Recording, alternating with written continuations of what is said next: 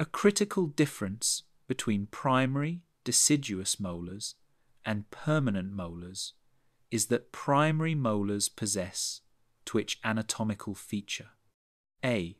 Less prominent cervical ridges. B. More yellow dentin colour. C. Roots that are more flared and thinner. D. Larger pulp chambers relative to tooth size. Correct. Answer C and D. Both are critical differences, but C describes the root anatomy specifically for accommodating the developing permanent tooth bud. Explanation.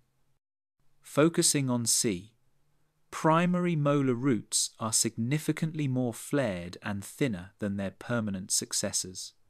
This allows room for the crowns of the succedaneous permanent teeth to develop beneath them. 4. Root anatomy for single-rooted teeth. Question. Which permanent anterior tooth frequently exhibits a root that is triangular in cross-section at the cervical third? A. Maxillary canine. B. Maxillary central incisor. C. Mandibular canine. D. Mandibular lateral incisor.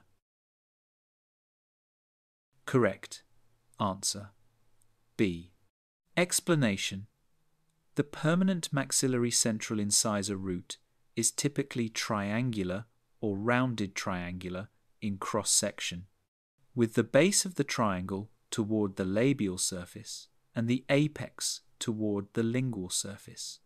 This distinguishes it from the maxillary canine, which is often ovoid.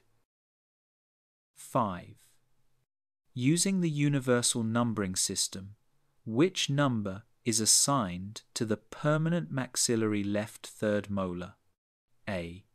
1. B. 16. C. 17. D. 32. Correct. Answer B. Explanation.